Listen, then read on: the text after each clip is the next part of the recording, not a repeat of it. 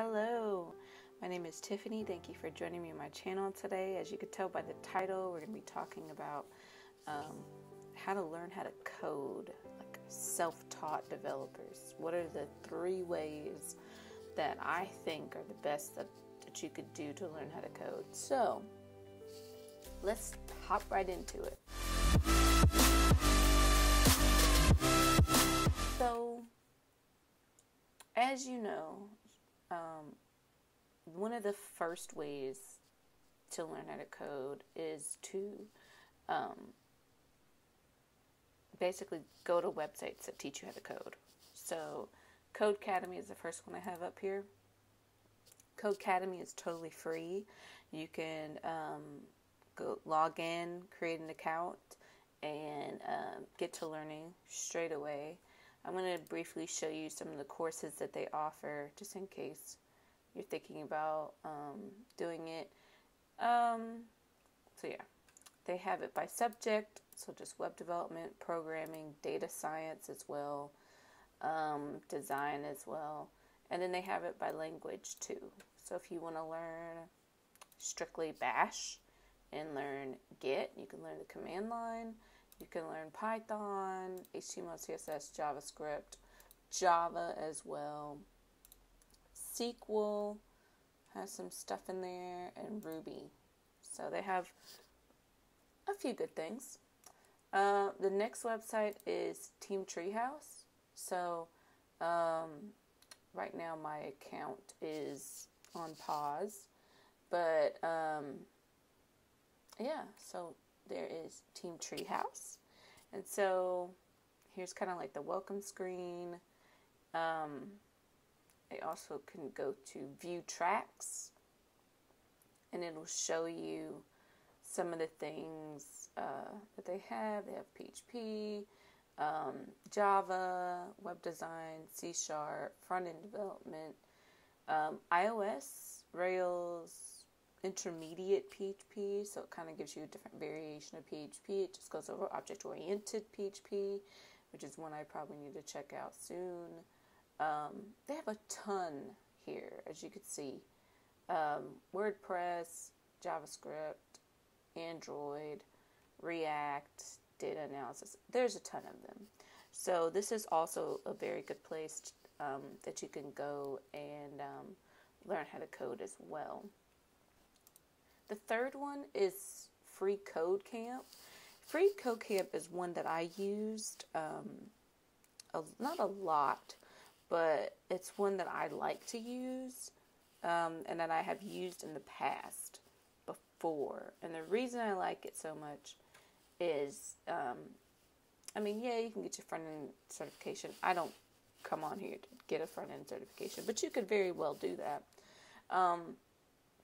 But they've got a lot of challenges here.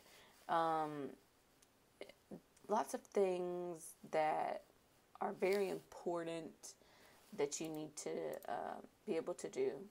So you've got front-end development, data visualization, back-end development, video challenges, open source, which this is the original reason why I even signed up for it, was because open source, I thought that would be a really good way to get started into it.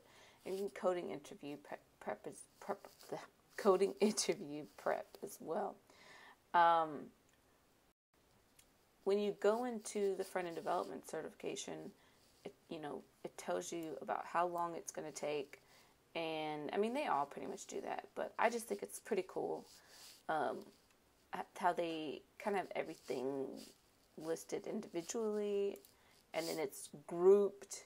So you have JavaScript object as variables, split strings with dot split, and it actually makes you do those things. And I feel like that's so important, because a lot of times when you're learning how to code through other websites and things like that, they'll hold your hand through the process. FreeCodeCamp kind of just not really dumps you in there, but they give you the opportunity to figure it out for yourself. That's very important on the road to becoming a independent developer that can go to work in a company get an assignment and get that assignment done. I think that's very important. So these are, I'm not going to go through all of these. Backend development certification has Node, Git, Mongo, API projects. This is very important, guys. Spend some time doing something with APIs.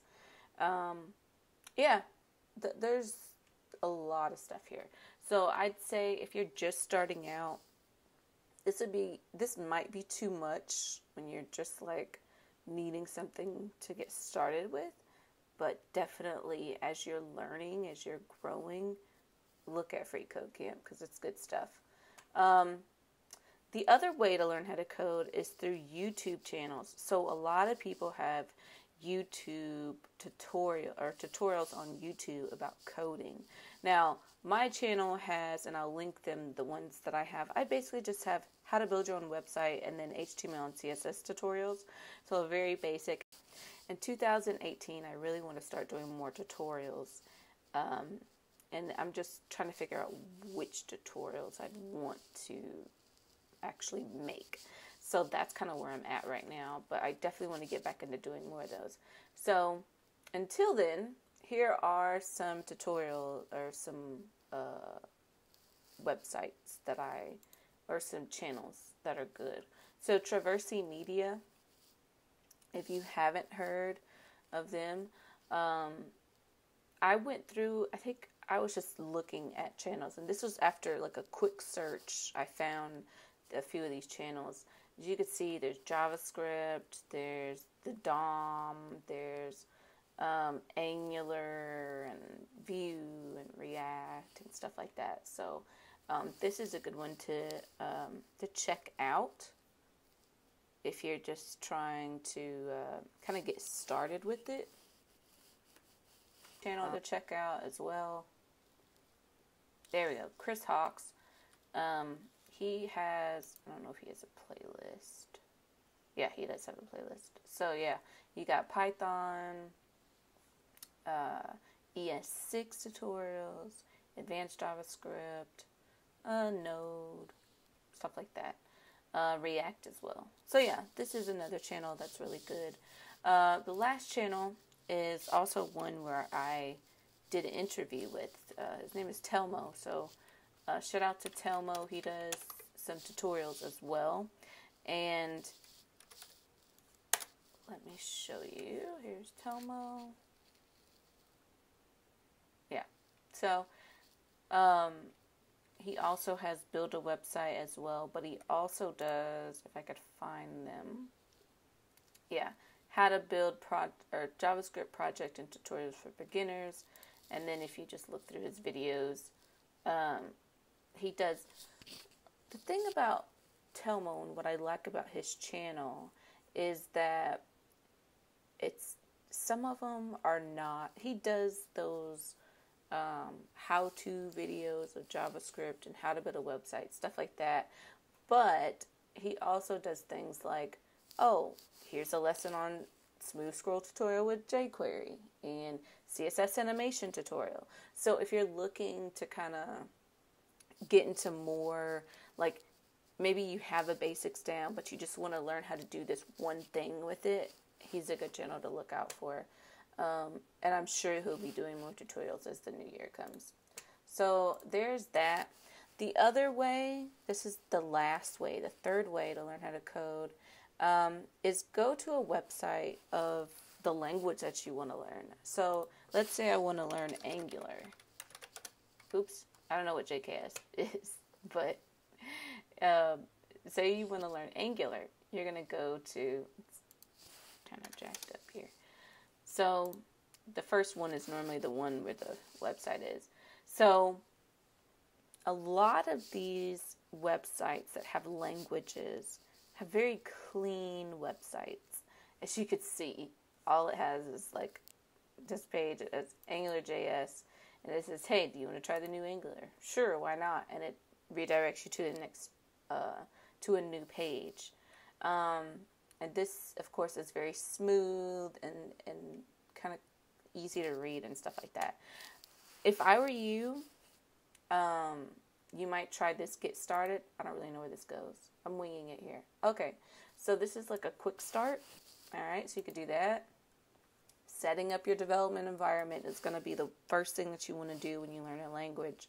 There's, things that you need to install. You need to know how to create a new project, and you also need to know how to serve that application. So, how are you going to get that application so you can view it on a browser, or in a browser rather? So they also have docs. Kind of go through the basics. What is Angular? And then they have a tutorial section, all right? And so they have an introduction and all these other things as well. They have fundamentals of just things that you need to do, like displaying data. Very important thing in Angular. That's what it's there for. So you want to know how to display information. So that's the biggest thing I could tell you is go to the actual website of whatever language you want to learn. React, I'm sure, is the same way. You could do a tutorial, intro to React, stuff like that. Some websites, like if you did PHP, I don't think they actually have a tutorial on PHP. So some aren't going to be giving you actual walkthrough tutorials, but they will give you documentation all the time. And so that is something that you should also read through and look at and figure out how to work out. And then you could do something simple like how to learn Ruby. Do you want to learn Ruby on Rails, or do you just want to learn Ruby? Okay, let's learn Ruby on Rails, right? Of course, it gives you a lot of ads and stuff, but it also gives you kind of websites that you could check out. Again, plugging Codecademy, and it's got an article here as well. So this is how I learned, like back in the day when I was, I had another job, and I didn't really like that job, but still wanted to learn how to code. I would go through and just search, and once you start searching, it'll lead you on a trail, like for sure. You'll start looking at all types of things. So, I mean, this is like I never read this article ever, but it gives you some additional resources as well. There's Rails tutorial right here. So if you wanted to do this, it says, oh, look, there is a Ruby on Rails tutorial. It looks like it's a book. Okay. Rails 5. If you didn't know what current version of Rails that they're on, you could say, what is the current version of Rails? Alright, it looks like version of 5 is in beta, as in 2015, which means I'm pretty sure it's already been released. So yeah, it's stuff like that. If you go to Ruby Gems, as you can see right now, they're on 5.2.0. Okay, so that's the most updated version. So if you learn version 5, then you're pretty much good. So if I go back here and say, okay, I want to read this book, you could start. They've got the little chapters over here. I don't know if you could necessarily read the whole thing from here. Probably not. You probably have to buy the book. But if you're into books, you can buy them as well. I did that as well when I was learning like Bootstrap and stuff. I bought like a tutorial, like a book on Amazon, but it was like an ebook or something. So I could use it on the go, so I wouldn't have to bring a book everywhere. I could just bring my tablet or something and kind of flip through the pages that way. So that worked out. But a lot of what you want to do is going to be searching. So it brings me back to something that I've mentioned before in the past, and it's like you have to research, you have to be curious, and you have to just find information. And so the biggest thing, if you're learning on your own, is to be able to find that information. If you like structured information and stuff like that, tutorials, I would recommend FreeCodeCamp if you're just looking for something that has a bit of like, this is what you do next, this is what we're doing next, or here's a big outline of stuff. If you just want to start and learn the syntax of things, Codecademy is really good for that. Team Treehouse is really good for that. If you enjoy videos, Team Treehouse is one that you need to be looking at. They have videos there. So I recommend using all three of them and then just learning all the things that you could possibly learn, because there's so many things. Another thing that I've been using lately, because I've been learning a lot of object-oriented programming in PHP. And let's see, see if I could find it. I think is it this one? No. So tutorials point is one that you could also look at. It has kind of, it's tutorials and it's kind of step by step. And it's a really good one. They pretty much have all the languages that you could ever want to learn. So they have one on object-oriented PHP, which I think is pretty cool. And then on the side here, they have kind of like, you know, the steps of how they're going to be going over things. Or if you're just looking for something specific, this is a really good thing to use when you start coding something and you're like, okay, I've started coding, now I want to learn more about this. Or I heard about this one thing, what is it? And you can kind of go through and look for information there. Now, Tutorials Point has tutorials on everything. I think if you were to type in tutorials on JavaScript, yes, so Tutorials Point would be, it's like the third one here. So if you want, everyone has its own different color or whatever. So again, if you're just looking for something quick and to reference, this is a good thing.